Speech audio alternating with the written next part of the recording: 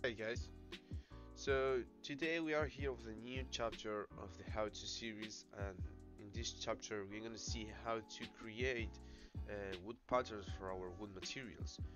Now in here I brought you like two different ways of doing it that will give you a different desired result, but it's gonna be wood texturing oriented. The first one is that the one we have on top, the one that's already screened, that we are gonna get this here into a frame. We're gonna do wood detail 1, 12 1, and I think this is the kind of wood pattern we are most commonly used to. Like when we see it we say, yeah, this is wood. And the thing with this is that we can get used to it, like we can use it in maybe wood planks, but we have to find a way of making it feel more natural, as you see, because this is not stretched. When you would look at a wood reference, yes, a wood plank reference, these lines, these curves, these knots, they are more like stretched around it, and they are not that big as we are seeing here. And of course we can change that, we can make them smaller, bigger, and so on. We can add or remove more detail, but it's gonna really depend in how we change our parameters and what things are we able to add into what we do.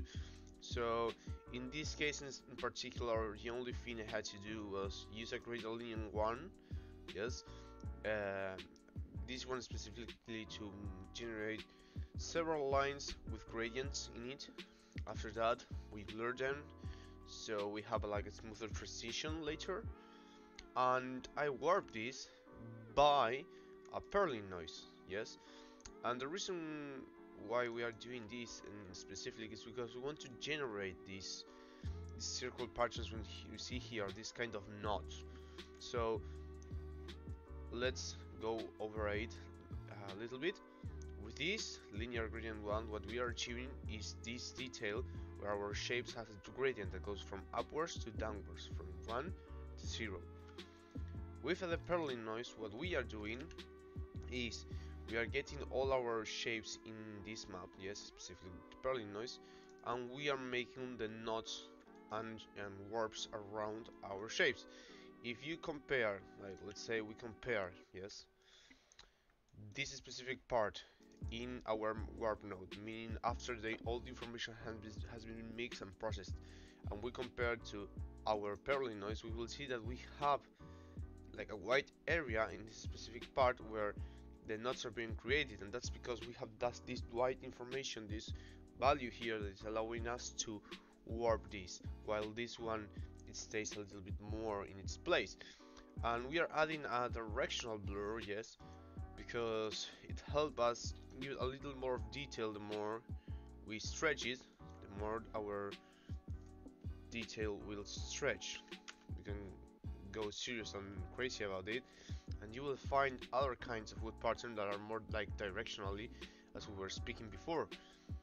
But again, when I was trying this I didn't feel really convinced, so I went for a new technique that I developed here that doesn't have the knots, yes, as I was not going to use them right now. We can make them by hand.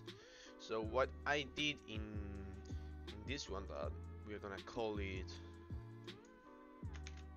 wood detail 2, yes, is I made, like, instead of actually grabbing one gradient linear and making a lot of gradients and warp all together, I did like my 3 different costumes gradients. So I grade the first one and I tally it by a number. I grab the second one, Tyler, for double the size or even bigger. And finally the third one where I got even higher in value. And all of these gradients are being warped by a Perlin noise, and they are being blended in together with a max.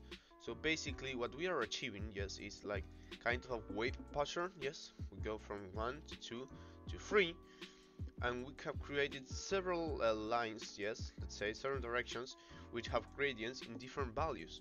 So instead of having these kind of, uniform gradients, we have a more like less uniform and more crazy kind of gradients that have a different shape.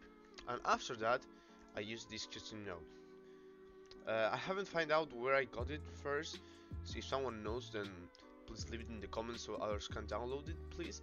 But we used a sine wave that allowed us to perform a sine operation on top of our value, and it generates, as you can see, generates like more contrast in what we are doing. We have darker values and whiter ones as well. And then we go to the old but school, where we get our waves and we blur them. We give them direction. We start breaking them, and we use a gradient dynamic with a Perlin noise to generate, yes, this kind of circle, like a wavy, the wavy effect in our lines, and make it less contrast again. And after that, we went for an auto levels. Yes, we are regaining the contrast, so we can subtract it to our mesh.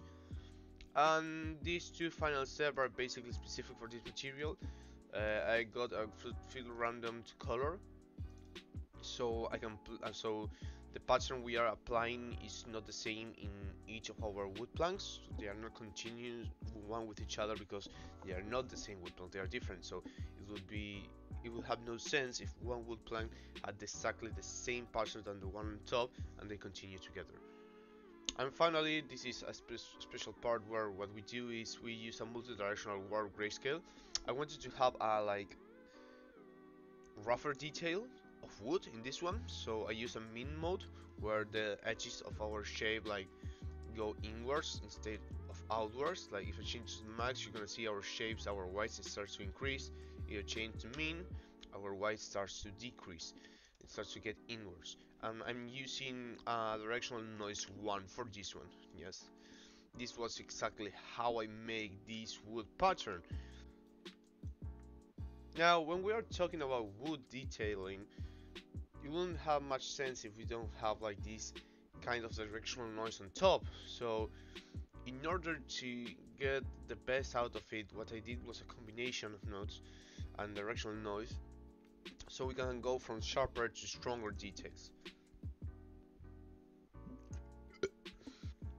In this case, I use directional noise 1, one of the sharpest we have, and directional noise 4, one that is not that sharp, and we combine them. Now you can use a mask, yes, of your liking, in order to choose where you want each of them. I didn't do that in this case because I didn't want to go so much in specific with this, if it's just general noise. And what I did later is I did a directional warp to make things a little bit sharper and noisier. As you can see, they are more like, they has like more direction. They feel like small little needles of wood that are gonna be in top of our surface. And if you just want to have some sharp detail, then you just use directional noise 1 and you get this really nice detail for your wood.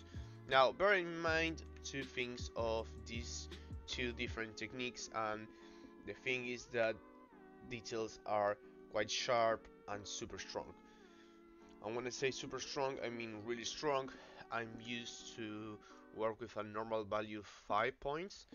So in this case, my value of subtraction on top of my wood planks for the wood pattern I created before is of 0.07.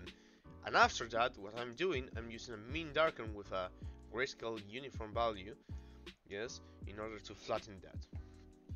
This is something a little bit more specific of what I was trying to achieve, but it's just a head ups onto the wood detailing of this.